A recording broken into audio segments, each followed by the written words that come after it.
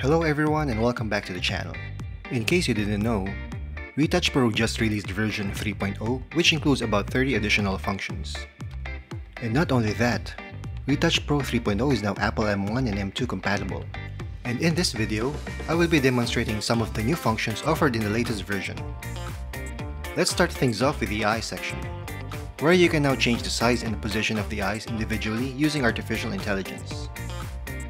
In this sample image, her right eye is smaller than her left eye, so let's try to make her eye symmetrical.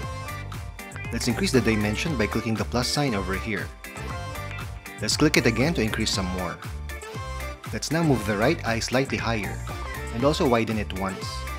As you can see, each click generates a separate layer, so you can go back and undo changes as needed.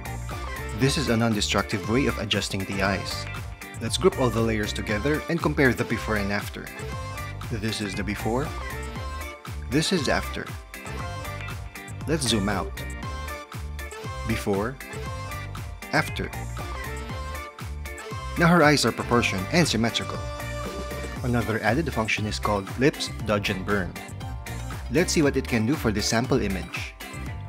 So we expand the layer over here, click the burn layer, decrease the opacity to about 20%, and then using a white brush, we start painting on the dark areas of the lips, like so.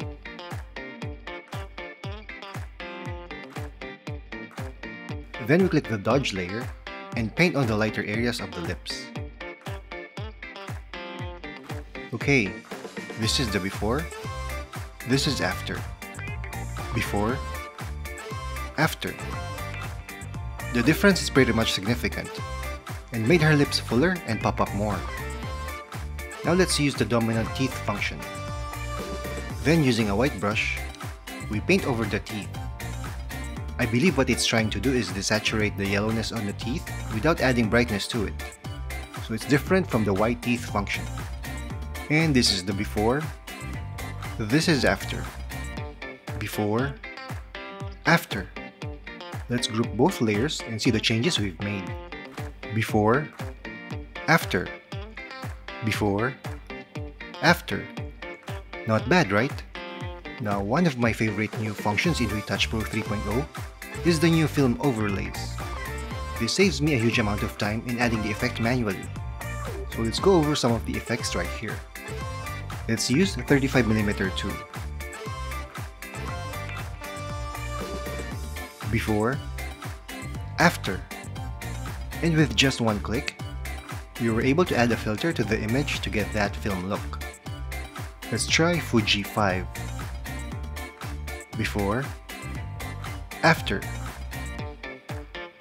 Now let's use Kodak Z5. Before, after. You can always look on the navigator panel here on the right side to preview a smaller version of the image.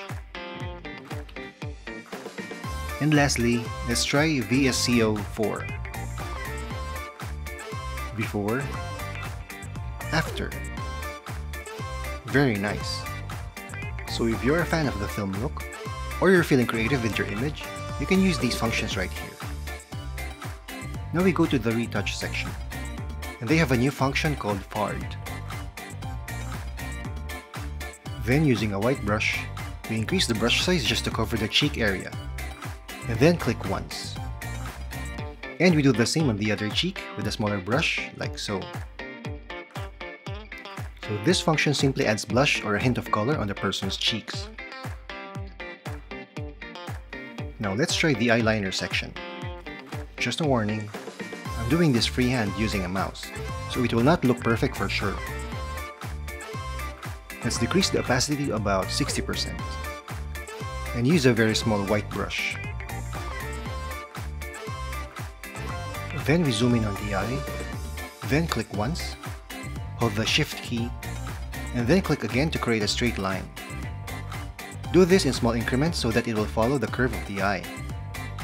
This process takes a lot of time and practice, and obviously, I'm doing this very quickly, just to show you what it can do. During your own edits, take it slow and be more precise. I highly recommend using a pen tablet for situations like this.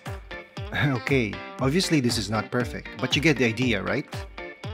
I never usually add makeup digitally, but it may be useful for other professional retouchers out there. You can always go back and correct mistakes using the black brush. So those are just some of the functions available in RetouchPro 3.0. If you're interested in getting the panel, click the link in the video description and get 10% off on your purchase. Or use my coupon code at checkout. I hope you found this video helpful, and if you did, please hit the like button and consider subscribing for more software features and photo editing tips and tutorials. I'll see you in my next video. Thank you for watching.